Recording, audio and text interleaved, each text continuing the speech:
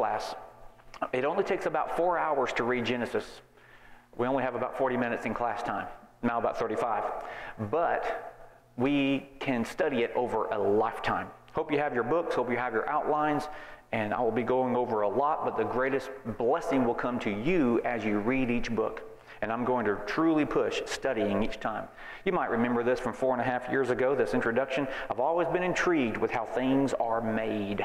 I've always been intrigued with how things are made. And there's a TV show called How It's Made. It spotlights various products. Here is one. It spotlights a beautiful design of a sophisticated piece of machinery that makes seat tracking for automobiles. With a push of one button, this machine makes and impressively finalizes within 10 seconds that particular product, holding you secure in your car seat. Well, question, is this sophisticated piece of machinery a product of design? Or did the loose wires and metal rods and screws eventually fall into place to produce that? Or what about the computer, the amazing invention that makes everything easier, for better or worse sometimes, but can imagine doing certain things without it? Should we admire the intelligence behind its design, or do we consider ourselves very lucky that just all the elements in nature gradually resulted in this form? Or what about this beautiful building? A product of architectural genius, or did the glass, steel, rock, and concrete just kind of happen to fall up into place, maybe as the wind blew? All of these are physical effects from human beings who had a mind to design, humans that simply fashioned, made something with the elements that were already there. But in each of these three scenes, you can draw the conclusion that what you saw was there not by accident, not by chance, but by design. Is it any less likely to conclude that everything you see here is not the product of accident, but by design? Now granted, this would take us into a lot of different directions, and this is not, as much as I love Christian apologetics, this is not a study on condensing all the evidence for God and the creation of the world. I love that. But this lesson is to simply, like the Bible does, begin with the assumption that any mind can see that they are here because of something, and we need to know what that something is. The Bible begins with the premise that we are all here because of God, who happens to be a moral God, a holy God. And thus, because of our sin, our relationship with Him is in jeopardy of being eternally severed. And the most important thing to God and the most important thing to us is revealed by how the Bible begins. It begins by telling us the story of how God has worked to bring about our redemption.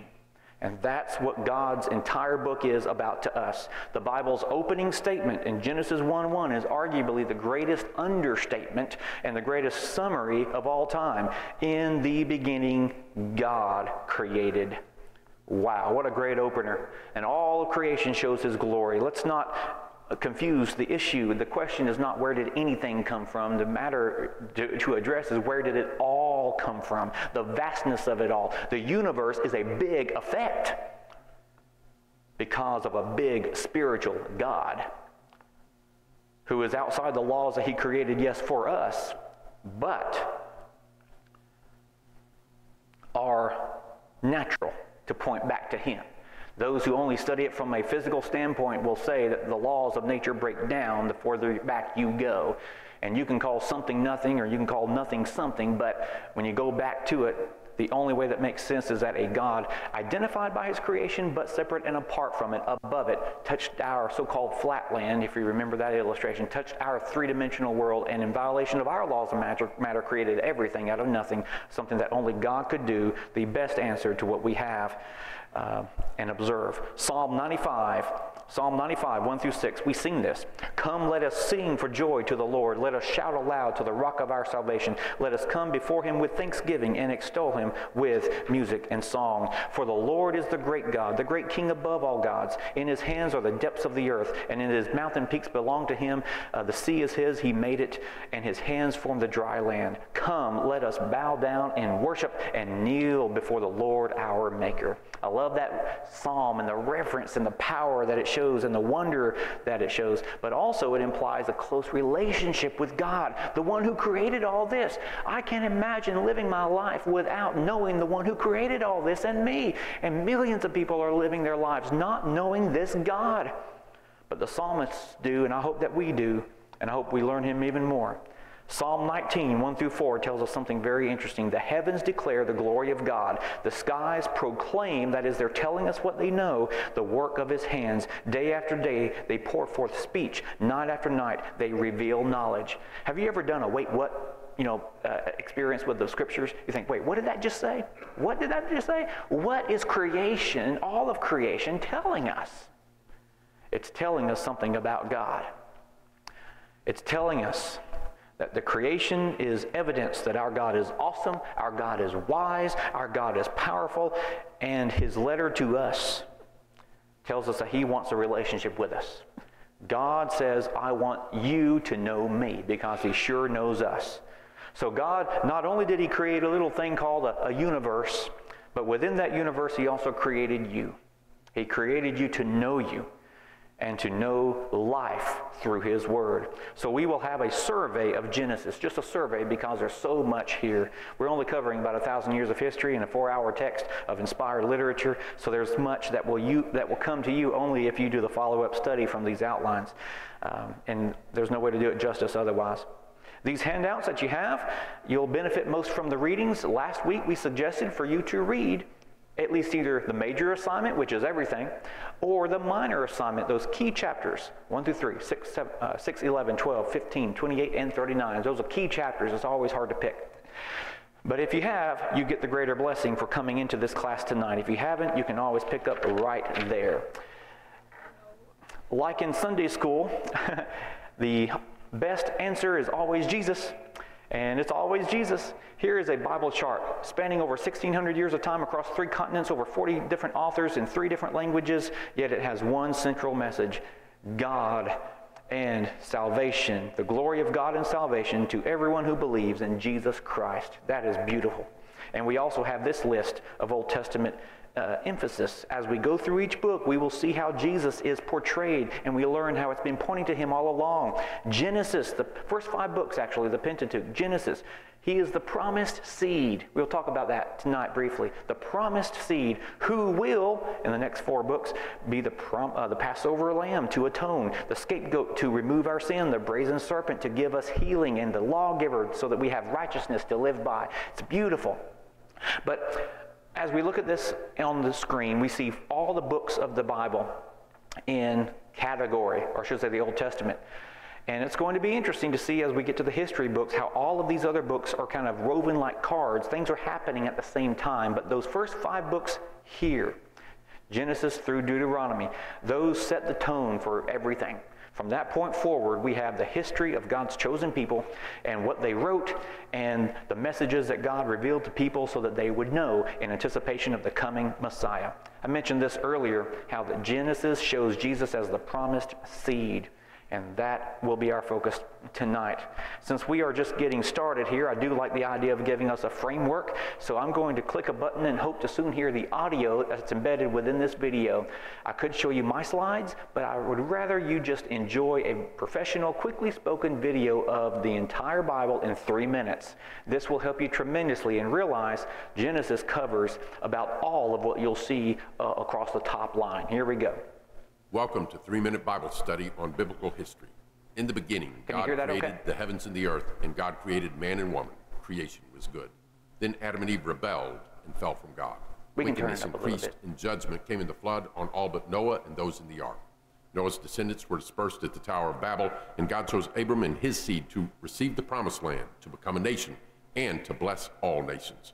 The promise continued through Abraham's son Isaac and his son Jacob, also known as Israel. Jacob had 12 sons, one of which would rise to the right hand of power in Egypt. The Israelites came down to live in Egypt, but later became enslaved for about 400 years.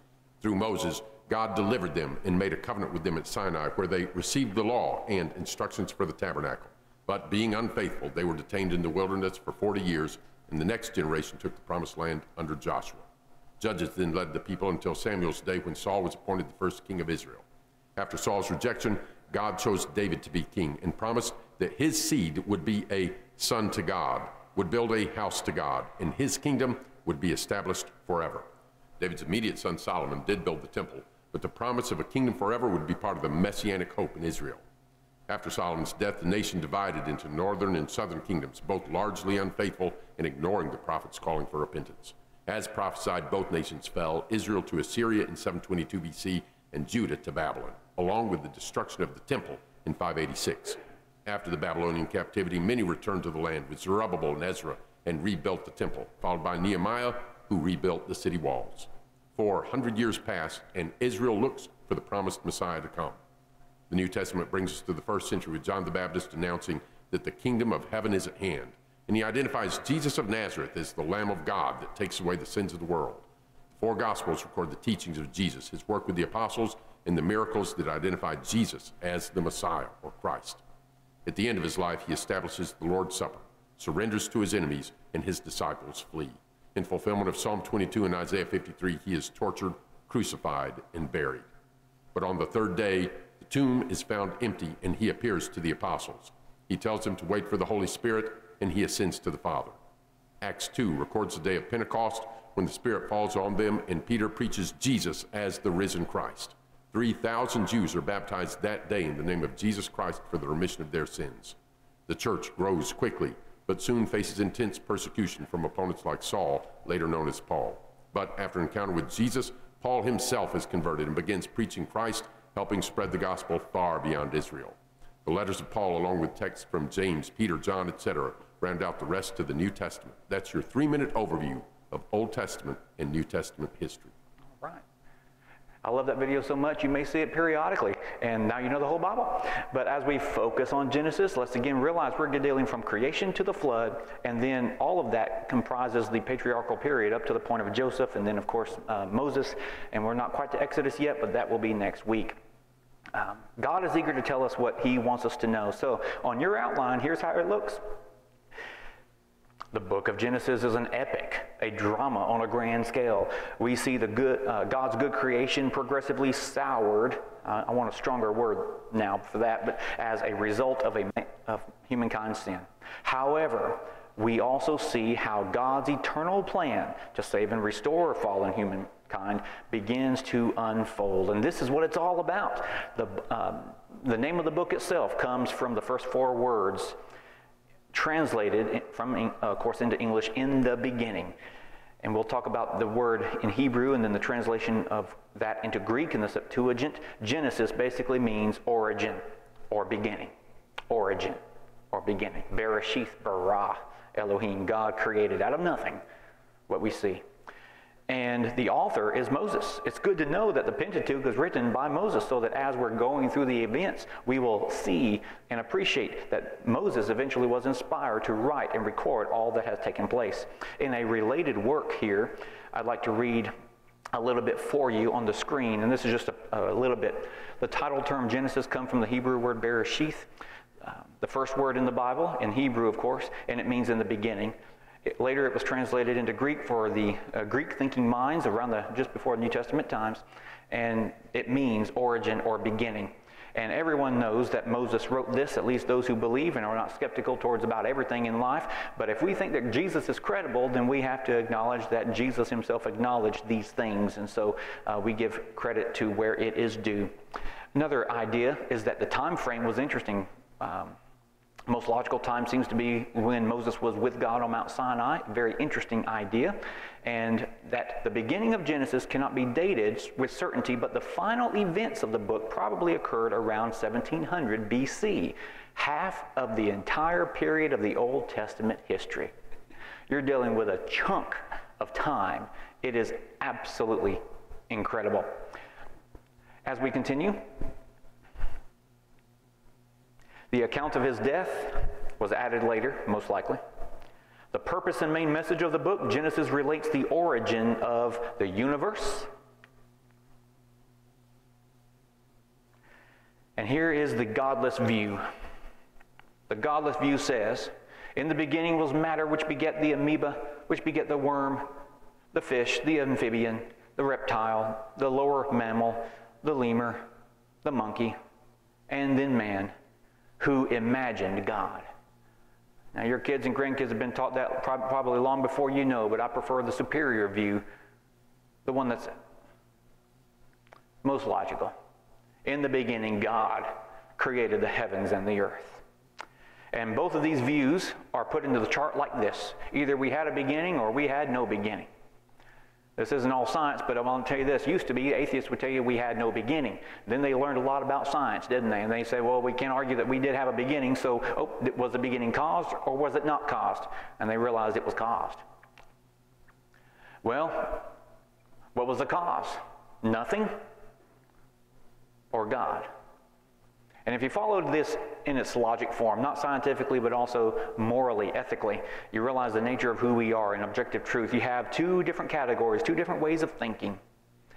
And the atheist would have to tell you the answers to life's most important questions they can't really answer. Where did we come from? Who are we? Why are we here? How should we live? Where are we going? They would say accident, accident, accident, whatever you want to do, because we're going nowhere. On the surface, that sounds very tempting, doesn't it? Because you can do whatever you want. God's given us that choice. But we have to be real and honest with all evidence for study and reach the conclusion that we are here because of God, who is moral and has a will for us to live by, and is glorified when we choose righteousness, objective righteousness over sin. And you have two options, two different worldviews, and I choose the Bible. So as we continue, the origin of mankind and the origin of marriage and the home. I won't be aloof to the news of the day, but I will say that very few people will say what they do on earth to God on that day. As society gets farther from God, it will be harder to hide your Christianity, and it should not hide, of course, anyway. If the God of Scripture created me, then there is a pattern and purpose for my life. And going all the way down here, we're looking at the origin of God's promise to redeem us from the sin that came into this world. Genesis sets the stage for the great story of redemption. And this is best to see, scene by scene, the whole saga of salvation as we go through the book. And I want to encourage you again, as you're looking at the outline, the best way to work with this handout and what you have is to toggle between the two. Read the outline and then go to your scripture and read the verses that are referenced in your outline. It helps you stay focused, scene by scene, and to know how to input all that information as we go through the incredible journey of sin into the world and how God feels towards sin. You see the flood, and then 1 Peter chapter 3 verse 20 lets us know that those in the ark were saved by the waters of the flood. And I remember asking in a sermon one time, how were they saved by water? That makes sense. Water would have killed them if they were not in the ark. I thought the ark saved them, right? But Peter makes the connection to emphasize baptism because the water washed away the sin. And we need to be in the ark, in the protection of Christ, the church. And that is very, very important. And we do so in baptism. We come to the church that way. So we have the life of Abraham. The life of Abraham. God called him to make a covenant with him and his descendants. And I tell you what, this became their hope. This became their identity. And the more we learn and appreciate Abraham and all that God worked through him and the tests of faith that he had, the more we will appreciate God for working through the millennia in order to bring about Christ so that I can be a child of Abraham by faith. If I say that I'm a child of Abraham, that may not mean much unless I know about Abraham. And Genesis tells us about him. God is clear how he feels about sin. And I'm looking at number 3 and 4 there. And the behaviors that some people just take for granted and don't think nothing of. Well, this wasn't scanned for your printing, but I wanted to type it on the screen for your handwriting. Even Abraham himself acted shamefully against his wife Sarah before King Abimelech. That is something else to see that the Bible is so honest about its heroes. They're just human beings. And against that backdrop of sin and fault and failure, we see the glory of God. And that's one thing I love so much about that. And that's not even talking about Lot and the situation with his daughters. I'll tell you what. Well, number 5, page 2, after more like half a century of waiting for God to fulfill the promise through Isaac, he was born. Half a century to wait. Wow, God's testing of him, developing him. Abraham's faith was severely tested when, after all that time, he said, offer Isaac as a sacrifice. And this becomes a compare-contrast foreshadowing of Christ. God stopped Abraham from offering his only son as a sacrifice, but he did not hold himself back from offering his own son as a sacrifice. Then we see how Isaac and Rebekah, and then they had Esau and Jacob, but Jacob, the younger, got the birthright. God honored that. It's amazing, even though certain things don't happen right, God still will be faithful to his word, regardless of consequence. The life of Jacob. Jacob deceived his father and stole his brother's blessing. We mentioned this, point 2. While in exile, Jacob married Leah and Rachel and began a large family that emerged into the nation of Israel. 12 sons, 12 tribes. You know the story and the name changing. We also have the life of Joseph. I love to study Joseph, about providence and about protection and God's sovereignty. He's always there with you no matter what you go through. And even though the story ends very well, I also think that what matters is staying faithful to God, no matter what. Joseph was sold into slavery, but he became second in command of all of Egypt. And Genesis chapter 45 is very emotional and powerful as you read. Genesis 45, actually a few verses before, all the way up to, well, the rest of that chapter, Genesis 45. It is incredible to me how he was hearing in dialogue the discussion about Benjamin, and then how his brothers would react to this, but he was talking about himself, and some buried emotion deep down came out, and he pushed everyone away. He told everyone to leave him, I should say, and he just wept so much, and then he revealed himself to his brothers who wouldn't have recognized him otherwise, and it was just a beautiful sight to see. But in Genesis 50:20, Joseph himself says, "You intended what you did for my harm, but God turned it for good." And there's a lot of things not good in this world, but if we're faithful, that's the promise of the revelation itself. It'll be okay. God's going to make it all right, for sure, certainly in that ultimate day. So as you read through Genesis, you'll see some key themes here. Let's go through quickly for the purposes of what I want to conclude with. When you think it's done, it's not quite done. I have a treat for you. Creation itself declares the glory, power, majesty, and wisdom of God. The glory and majesty of God. We've talked about that. The uniqueness of human beings, you know, on the same day, which, by the way, the 6th day, God created man and animals. And so how old is the earth? 5 days older than humankind on the earth. Genesis 1:1 summarizes everything, and then the rest of it kind of focuses on primarily man and man's world and everything that matters to us. And I find that very interesting. So mankind, different from the animals, and that's so obvious. The biblical view is, well, I mean, it's obvious, but the biblical view makes all the difference in how we live. Only humankind was made in the image of God. That's a huge distinction. Huge. Only mankind. It's been said that it's a physical design with a spiritual imprint of his mind. And that's a good way to say it, his impression upon clay. We are matter. So God's view and way of thinking and behaving is upon us. And that's why it says God gave life to all creatures, but only to man did he, humankind, did he give an eternal soul. And our nature can relate to God. And that's what he wants more than anything, is that relationship to be with him. Letter C, because humans are made in the image of God, each human being has and had dignity and great value. They are of intrinsic worth. You are of intrinsic worth. Priceless. You were bought by a cross. By God on that cross. And a lot of people don't share that worldview. And what are the effects of people who don't care about the life of other people, who don't see themselves as what they are, as portrayed by the Bible? Well, you have people mistreating so many other people, degrading in every way that's not good. The beginning of marriage in the home. This relates, of course. Companionship is pictured early on throughout Scripture as a primary human need. And, of course, marriage is the focus perhaps here, but when God says it's not good for man to be alone, that's a broader sense as well. There are a lot of people who fill our lives with a variety of relationships, some fewer and for special roles, of course, such as my wife for that role.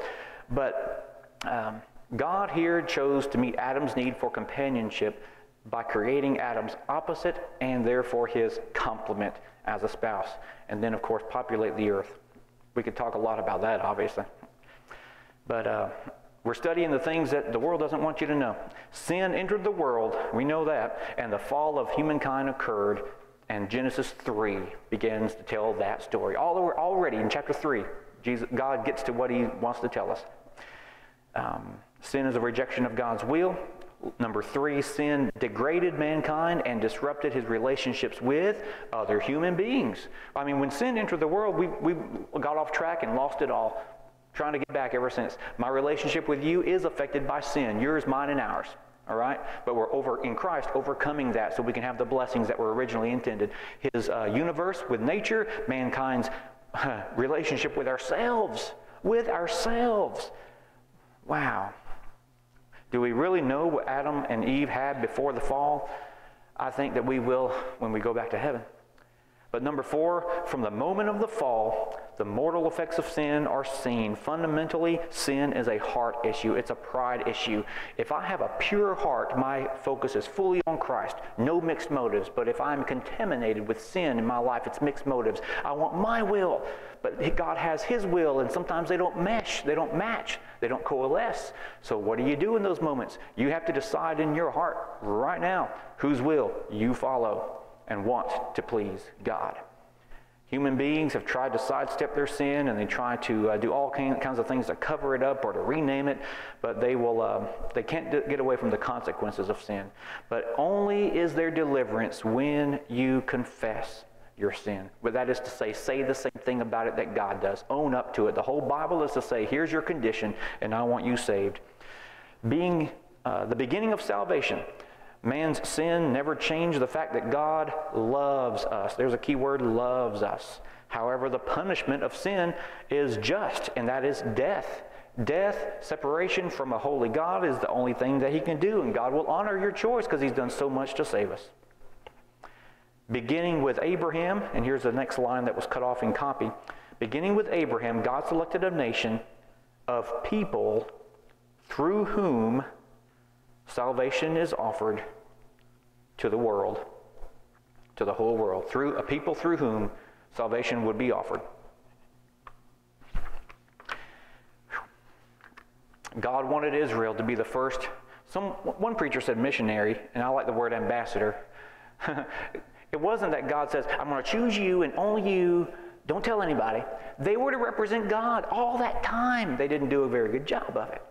But let's make sure we do what they did not. It was through Israel that the Savior was to come. God sent his only Son to do what Israel alone could not. Number 7 on the back of the sheet already. God wants to renew and restore us in his own image. We were damaged by the fall, and God wants to restore us, renew us. Number 8, God wants us to be bearers of the gracious invitation of God to be his royal ambassador of salvation through Jesus Christ. 1 Corinthians 15:22, for as in Adam all die, so in Christ all will be made alive. I like this adaptation of a very famous work, which you know. I'm going to read briefly, very briefly, some things from Rusty Hill's work. And I will save this for the Sunday morning that we promote the book this comes from. We've had great responses from everything here that we've used over the past few years of his work. I'm looking at more to read than I can, but here's what I'm going to do. 1, 2, 3. The Old Testament teaches us about salvation. The atoning sacrifice of Christ would not come until later, but we see first of all the need for salvation. We also find in the Old Testament the constant willingness and the desire of God to save his people. Without that desire and his extraordinary efforts, we would have no hope of being saved. The story of the Old Testament is our story, told through the eyes and experiences of those who have gone before us. Their victories, their failures, struggles, successes are all recorded as a shadow of our own journey through this world toward eternity. In other words, we can relate. So as you read their stories, do not think that your life is so far removed from theirs that there is no benefit to be found in them. And reading is something we certainly will be doing. Next up, don't think it's over till it's over. Next up, Exodus chapter, 1 through all of the whole book. Lesson 3, we're going to focus on Exodus, but to be Appreciative of all that's taking place at that time, I encourage you, if you have not yet, read Genesis and those key chapters getting us up to the point. And then the major assignment is the whole book. The minor assignment is chapters 1 through 5, 12, 20, 35, and 40. All right?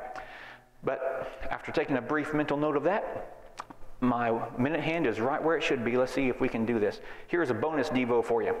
You can't see this on the screen as well, but maybe on the computer. In fact, not being able to see it is kind of the point. Between those two white tick marks is what's called the pale blue dot. And you know it well, that's where you're living right now. This photo was taken above by Voyager 1 in 1990, as it sailed away from Earth more than 4 billion miles in the distance. Having completed its primary mission, details, they asked it to send us a picture back. It actually did. And Earth was captured as an infinitesimal point of light between two white tick marks here. That's incredible. Many are moved when realizing this tiny dot is our home. As vast as the universe is, God takes that much interest and care about us, and how we're created in His image makes us care more about things than maybe in perspective they are, but it's because of how we are and the nature of things eternal that makes us want to be in God's good standing. So what we are going to do tonight is, for a 4.5 minute video, almost 5, I'm going to click play on a video that you have seen before, perhaps, if you go online, but there is something to say. Let me look here. Yeah, the red doesn't show up on my screen because it went off. I think we're using it a lot tonight. The Earth is a very small stage in the vast cosmic arena. Dr. Sagan says, our posturings, our imagined self-importance, the delusion that we have some privileged position in the universe are challenged by this point of pale light. Scientifically, we're in a very good spot. That's another story. This little planet is ours, a lonely speck in the great enveloping cosmic dark. In our obscurity, in all this vastness, there is no hint that help will come from elsewhere to save us from ourselves. It is up to us. Well, I think I know what he means from the perspectives he wants us to begin operating from, but from our Christian perspective, from the biblical perspective, I would have to then say, that's not quite right. Help did come from the one who created all things, including life on that pale blue dot. Here's a video that I muted for the sake of your benefit. It's prudent to do so that I can then take the script of the video, yeah, perfect timing, and help you enjoy a journey through the universe, and ending with the impression that we started with. It's silent for the first few moments, but I want you to imagine seeing this for the first time. And as I'll read. Ever since man first looked into the night sky, he knew that he was part of something much bigger than himself. The vastness of the heavens was incomprehensible. The breadth of it all spoke of things eternal. And in looking at the heavens, man believed that perhaps he was looking into the very face of God, quote unquote. Psalm 19, 1 and 2. The heavens declare the glory of God. The skies proclaim the work of his hands. Day after day they pour forth speech. Night after night they display knowledge. So where are we in this place called the universe? Our moon is our nearest neighbor, 1/4 of a million miles away. Our sun is 93 million miles away from Earth. Our solar system is flying through space at 134 miles a second, spinning as it goes. It is part of a vast collection of stars and star systems. Scientists estimate that as many as 200 billion stars are part of this collection called the Milky Way galaxy. Saturn, one of our 8 planets in our solar system. is over 1 billion miles away, more than 1,000 times the size of Earth. Over 200 billion stars in our galaxy. 6 billion have planetary systems like ours. Every star we can see in the night sky lies in the realm of our own galaxy. Voyager 1 is now the most distant human-made object in space. It was launched in 1977, traveling at a speed of 40,000 miles per hour.